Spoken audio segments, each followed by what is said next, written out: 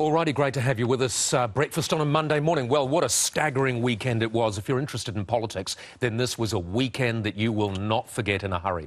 Let's have a look at exactly what happened to Labor in Queensland. This is how it started before Saturday, and that's how Queensland looked after Saturday. That is what you call in politics a real hiding. Bruce Hawker, political strategist and campaign advisor to the ALP, joins us now. Bruce, good morning.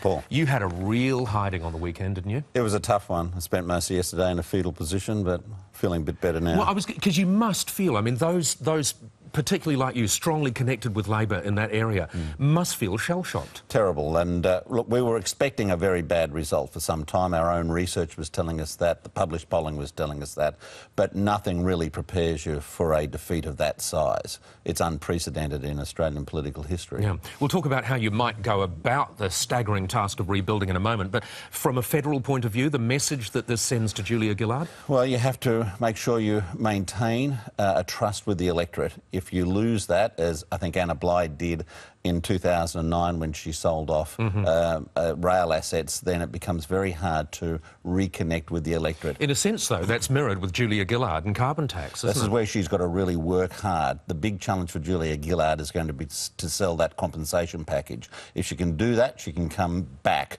But I think it's going to be very hard in Queensland because in many ways they've been given a leader in Canberra who they didn't want in Queensland. They wanted Kevin Rudd, but the caucus in Canberra obviously decided that they were going to have Julia Gillard, and that is an added challenge for Labor. If all else remains the same at the federal elections, the thrashing that Labor have just had in Queensland could still lose them the government. Absolutely. I mean, we lost a huge number of seats in Queensland in 2010 after winning a lot of seats there.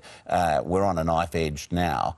We have to be working very, very hard in Queensland to re-establish that connection. You know, Labor across the country is doing it tough. In large part at a state level, that's because we had so much success for so many years, starting in 1995 with Bob Carr's election, about 10, 15 years of very successful Labor governments. That cycle's coming to an end now. And there is that argument, isn't there, that it's very hard to shout against an outgoing tide. If the tide's going out for your government, it's very hard to make it come back in again. It's very hard. Let's talk about Anna Bligh.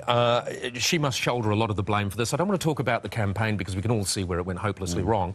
She stood down as leader immediately, the right thing to do. How about, though, resigning her seat immediately? Was that a clever move? Because that could be another seat, in fact, probably will be another seat that Labor loses. I think it was a tough decision for Anna. I don't think she took it lightly. I spoke to her yesterday and I think she felt that, you know, having shouldered such a heavy load, having been rejected so comprehensively by the Queensland public, it was the appropriate thing for her to do. But there will be a by-election. The Liberals are going to contest it and we're going to have to be on our mettle to make sure that we can hold that seat. Given the way things went, you'd have to say you're going to lose it. Well, there's a very fair chance of that. On the other hand, perhaps the electorate has got, you know, it off their liver now and they will say, look, I think Labor has learnt the lesson. We've heard, they've heard us, and maybe we'll vote a Labor person back in there. We don't know. Well, let's talk about that Labor person. Who might that be? Do you get someone who's just dismally failed in another seat and reward them with another go, or do you put Kevin Rudd in?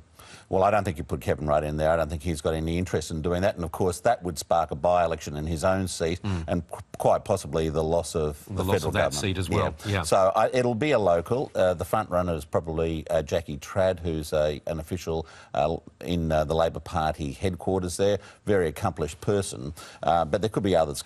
There is speculation, obviously you would have been expecting this, that this could lead to another leadership challenge federally with Kevin Rudd against Julia Gillard. Any chance of that, do you think? No, Rudd's make it quite clear that he's not. But people will be saying now, look, there is no chance. Julia, given this experiment in the Queensland Petri dish, there is no chance Julia can win election. Well, I don't think anyone should underestimate the size of the challenge for federal Labor, but it'll be up to them to decide how they move from here on in. Rudd's made it clear he's had his challenge. He's not going to challenge again. Right. Finally, Bruce, how extraordinary was this win for Campbell Newman? He was not even a Member of Parliament. Truly extraordinary. Remarkable. And you've got to give credit where credit's due. He broke the mould as far as being an out-of-parliament opposition leader in Queensland's concerned, and I think Queensland Labor's going to have to do some real interesting things now to rebuild itself, including perhaps introducing direct elections of leaderships, of the leader, maybe having the rank and file much more actively involved, perhaps even having primary-style elections to get people into the party. I mean, that's one of the worries. One of the worries is this is a usual time in a cycle where you shed people like crazy. That's right. So you've got to hold on to them and bring more people in. Exactly right. Okay. All right, Bruce, thank you very much for joining us.